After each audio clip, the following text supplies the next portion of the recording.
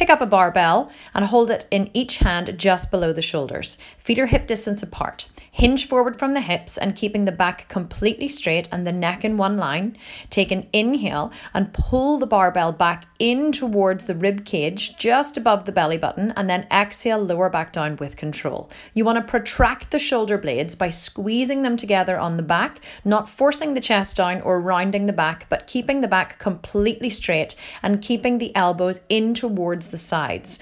Keep a slight bend in the knees and keep the spine and neck in a neutral position as you inhale, pull in, and exhale, lower with control.